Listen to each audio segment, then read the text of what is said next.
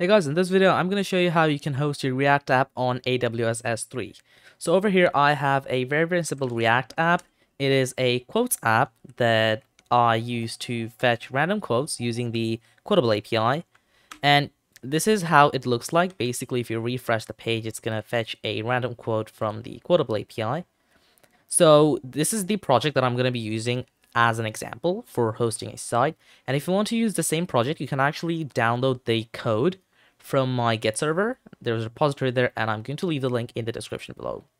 So the first thing we need to do in order to actually set up our AWS S3 bucket is we need to first of all create a bucket. That's the first thing we need to do. So we're going to click create bucket, and let's call it random quotes website. Let's call it that. And here for the object ownership, we're going to disable ACLs.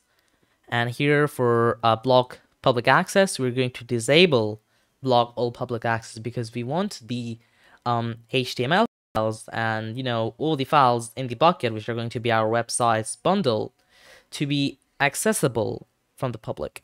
Bucket versioning, we're going to disable that. Tags, we don't need one. I mean, you can put a few tags to have some meta information about the bucket, but you don't necessarily need that. And now let us create a bucket. Ooh, and yeah, this one. I forgot this one. Objects become public. We don't care about that because we want our website to be accessible from the public. So we're going to create the bucket, and let's wait till AWS creates the bucket. And yeah, we just got our new bucket. So you're going to go to the bucket, and here we need to first fix a few properties here.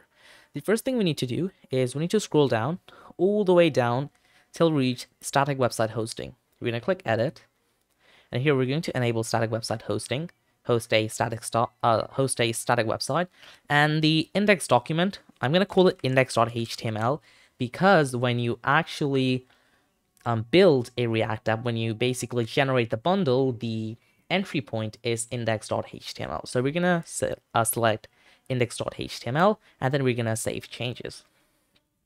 So this will give us our endpoint. So if we visit this endpoint now, we're not going to get anything. We're going to get an access denied because we need to fix some permission policies first. So I'm going to scroll up. We're going to go to permissions, and here we're going to write a few bucket policies here. So we're going to click edit, and here we're going to first go, we're going to use a preset. So let's select S3 here over the add action section.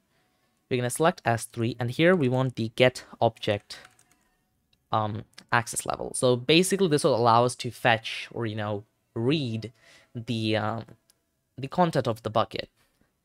So we have selected that, and a resource. The resource is going to be an object, and here this is going to be the name of the bucket. So basically this is going to be the specific resource which we can use. So this is going to be the bucket name, and we're going to remove the curly braces. And the object name, we want everything inside this bucket to be accessible since this is going to be our website's files. So you're going to put an asterisk here, and we're going to add resource. Now for the principal, we are going to make a string and put asterisk in here. So this is going to be our policy. And now we can save the changes. So we have fixed our policies, and now if you actually go to the website, you see it's going to say 404 not found because it says the specified key does not exist. It's trying to find index.html, but it cannot find something called index.html. So let us actually go to our React project here. So I have this running in the background, but what I'm going to do is I'm going to build the React project, basically generate the bundle.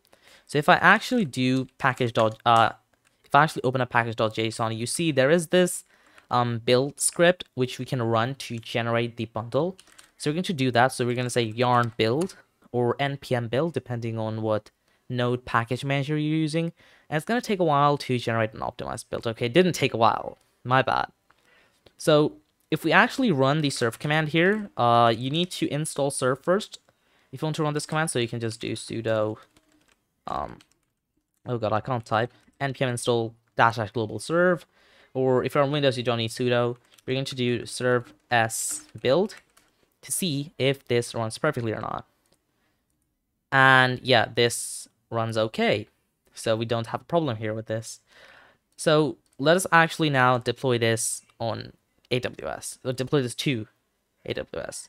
So the first thing we need to do is we need to configure our AWS CLI. Now there's two ways you can deploy your application to AWS S3. First thing you can do is you can actually copy the contents of your build folder. So we can do this. So we have the generated bundle or the generated files. You can just drag and drop all of this over here, but I don't think that's the best way. The best way would be to use the CLI, the AWS CLI. So the thing we need to do is first configure the CLI. Now, I hope that all of you know how to configure the AWS CLI, since I'm not going to be showing this in the video. But if you don't know how to configure the CLI, or if you haven't configured the AWS CLI already, I'm going to leave a link for a tutorial about that in the description below. So let us actually assume that we have configured our CLI. So what we're going to do is we're going to do AWS S3 sync. So we're basically going to synchronize the files with an S3 bucket that we own. So we're going to do AWS S3 sync, and then the name of our folder. So all of our files have been generated in the build folder. So if the files were in the current folder, we're just going to do dot, but since this is in a build folder, we're going to do build slash. And then we're going to type in the name of the bucket with in a URI format. So S3://, and we're going to paste in the name of the bucket that we have here. So this is our bucket. So we're going to paste this in here, random posts website. We're going to hit enter, and now it should start uploading the files to the bucket. So this has uploaded the files to the bucket. If I hit refresh now, you're going to see that our files are all over here. So now what we can do is we can just go to properties, and we can just click this here, the static website hosting link, and this should load our quotes app. I have dark mode on here. Let me turn that off. Okay, so this is our quotes app. So this is basically how you generate a this is basically how you deploy a React app to AWS. So this was a very, very short video, but I hope this was helpful. And if you like this video, please subscribe to my channel. It helps me out a lot and motivates me to create better videos. So that's all for today's video. Have a good day, everyone.